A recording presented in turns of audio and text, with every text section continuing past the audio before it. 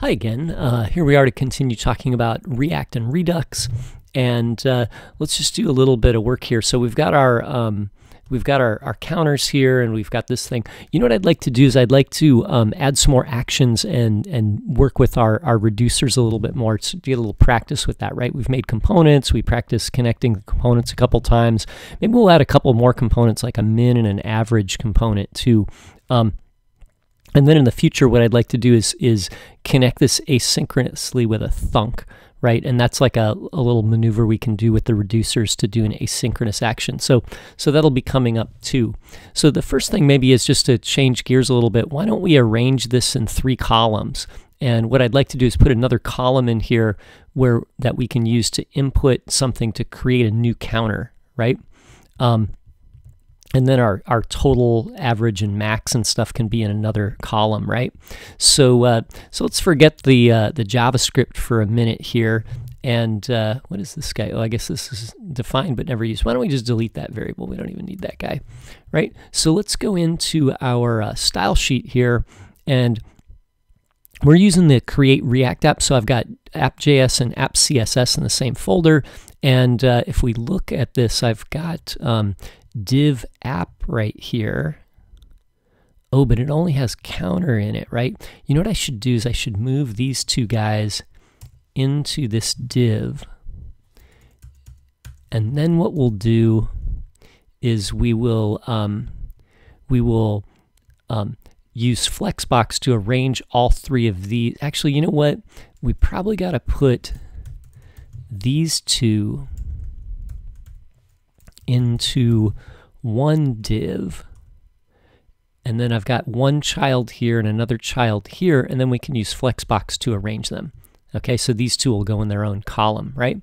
Okay, so let's go back to our style sheet here, and I can see that I've got class name app on this div, so we'll make that the flex parent, right? So let's go to app CSS. I've got app right here. It says text align center. Let's do display flex, justify content center, and what else? I think that's actually might be good. Wait, let's do flex direction row. Oh, there we go. So we got one column here and one column there. I want these columns to be even width though. Maybe I got to give each one of those guys, maybe I should do, actually let's do a grid, and then do, what is it, grid template columns, and we'll do repeat 3 and 1 FR, so I'll make 3 columns. There we go, right? And then I can put another item in this column. So that's looking a lot better there. And let's kind of mock up our add a new counter thing, and we'll put it on this side. We'll have the stats on the other one, right? Okay, great. So let's go in here and let's add a new component, and we'll add a new file, and we'll call this how about create counter component, create counter JS, and you know, this will have all the boilerplate stuff in it. It'll have React and component, and we'll import these from React,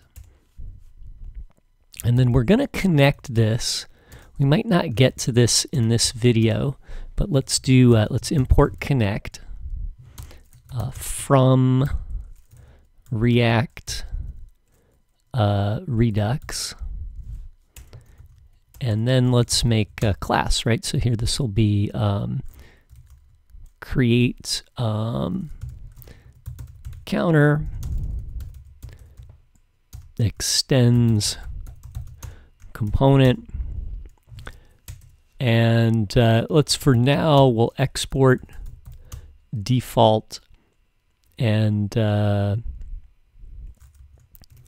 we'll just export create counter, but later we'll have to add in map state to props and map dispatch to props if we need those, right? So, and if we don't need those, we can just get rid of this connect, right? So now we got to render something. So let's add something to render here. So, so there we go. So what are we going to return? We need a div, right? And what else are we going to put in here? So we need like, let's imagine every counter should also have a name, right? And this will make our whole system more complicated. So we'll have to refigure our whole reducer system and what goes on state for counters, right? So every counter will have a count, and it will also have a name, okay? So we'll give each one a label. So you'll have to import or input the label, right? So let's make a paragraph here, and in this paragraph we'll add an input, right? And then underneath it we'll add another paragraph. Actually, underneath this paragraph we'll add a paragraph.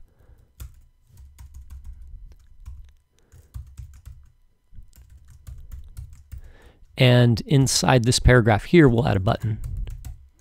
How about that, right? So we'll put a button in here, and this button will say, you know, create, right? And that's probably pretty good for now. Maybe this input, just to make it a little easier to understand, we'll set the type to text, and we'll set the placeholder to name. And we'll set this up as a controlled component, which is the pattern that we use with inputs in form elements in React, but we'll add that later. So let's just test this and see what it looks like in our app. So I'm going to go to app.js. I'll import create counter from, and I'll have to go up a folder to find create counter, and nothing's broke yet. That's really good. And then maybe I'll put it to the left of counter, so I'll put it up here before counter. Create counter. Okay, oh great, so there's our name there, so we can enter a name. We can say cookies, right? And we'll click here and it'll add a counter over here. So maybe we'll start with no counters, and then we'll, you know, if you click in there, we'll add a counter, right? And then counters, maybe you'll have a delete button or something. I'm just thinking of different things we can do to just keep practicing with React and Redux. These videos are pretty short, so you can go through these really fast. So anyways, we're set up pretty good. And the next video we'll go through like using or modifying our reducer to handle like a more complex state, okay? Because essentially right now state is an array of numbers. We started with just state as a single number, right? One value, and then we kind of upped it to an array of values. And now we're going to have to be an array of objects that both have a name and a value, right? And we could put other features on there too. So anyway, thanks for watching, and we'll continue in the next video.